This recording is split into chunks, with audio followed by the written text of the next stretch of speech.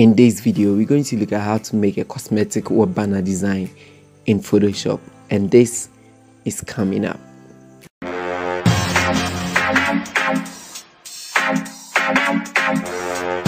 Hello everybody and welcome to this channel once again. Thanks so much for clicking on this video. So if you're new here, kindly hit on the subscribe button to subscribe. If you're old here, thanks so much for coming back again. So today we're going to look at how to make a cosmetic web banner design in Photoshop, and we are going to make use of this particular gentleman over here. He's a model and an actor in Ghana. He's called Calibos. So without further ado, let's get into the video. So I'm going to use the size 4800 by 1480 all in pixels, and then I'm going to maintain the resolution at 300. So I'll click OK and then we get started. First of all, I'm going to add a gradient overlay to this document that we've set, and I've already set the gradient. So if you want to see the code that I used, this is the particular code, and then this is the other one over here, so you can check it out. And then so I'll click OK, and then I'm going to set the style to radial, and then I'm going to reverse it, and then I'm trying to scale it up to something like this that I want. And then over here you can drag it to the other side, because we'll be placing some things at this particular side, so they're like that. And then you click OK. Next, I'm going to bring in my model, so I call him my actor, so I'll bring him over here and then place him somewhere there, and I'll press Ctrl T to transform him so that he almost fits to the size of the banner. So next I'm going to type in a text, and then I'm going to make use of the font acrobat, and then I can choose to decrease the size, and I'm going to type in best collection, and then I can resize it over here. I like the color that I'm using. It's almost like the background over here, but a bit more brighter than that one. So I'll make a duplicate by pressing Ctrl J, and then I'll edit that one to for men, and then over here I'm going to highlight men, and then I'm going to change the color to something yellowish.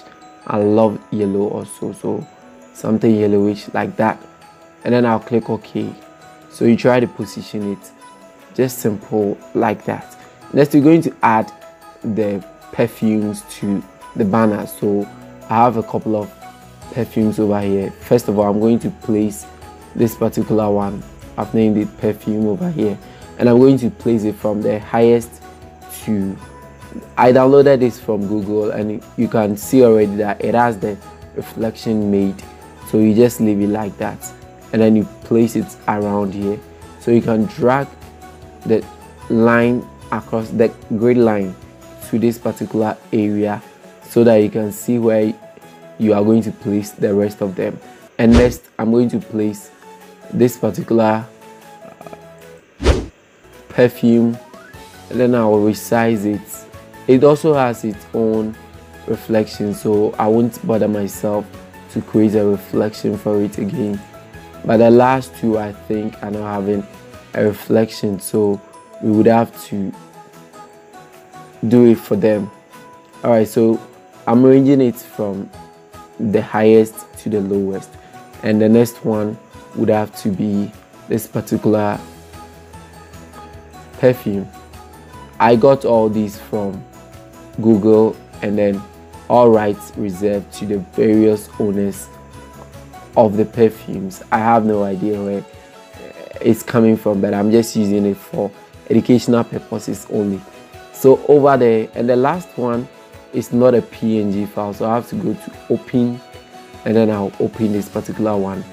I'll select the eraser tool, so I have the magic eraser tool, and then I'm going to select it once, and then come over here and select it, and then I'll drag it into our timeline or our project, so I can open it up like that and place it over here. So as you can see, it has arranged very neatly and nicely, and then you can see that these two, the last two that we placed in, they are not having the reflection, so we have to create it for them. So you select both of them, that is this one and that one. You select both of them and then you group it, and then you make a duplicate of the groupings. Right click and go to convert to smart objects. So you right click again and you rasterize it, and then you make a duplicate of that rasterized. We made a duplicate because anything can happen, so I can just turn this one off. So this the second duplicate that we made, press Ctrl T, and then you flip it vertical, and then over here you bring it right beneath it, and then you decrease the opacity very low to about 50%, and that's it. So next I can decide to copy this particular text, and then I'm going to edit that one to 20%. Let me make it 20%. Okay, so like 20% off, and then I'm going to select this one because I was already doing a project which required that I decrease the size of the vertical leading. So I'll place it over here and then change the font to white, the color to white, and then I'll place it somewhere around here. So 20% off.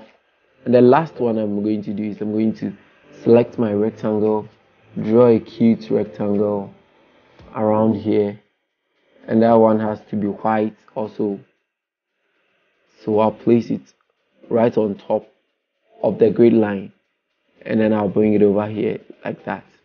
So I'm going to copy this one, the text, and then I'll edit that to order now. So that's it. And then you transform it and bring it over here.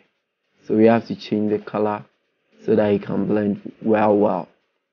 Okay, so you change the color from here, and then I think this one is okay, and then we'll place it on top like that so that you can see it very nice and neat over there.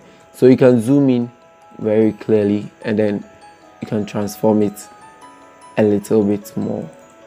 You take your time to make this look very neat and nice.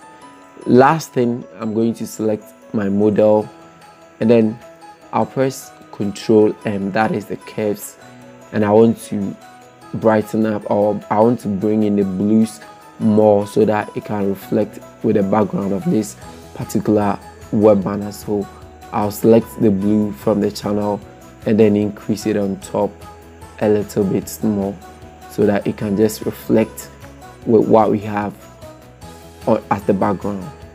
And when you are done with that, everything is set. Anything that you would like to add is at your own risk. Thank you so much for watching this video. Please don't forget to like and subscribe and share, and comment down below if this was helpful or not, and any ideas, video ideas that you would want me to make a tutorial on. Again, thank you so much for watching, and I'll get back to you with another one. Innocent here. Bye.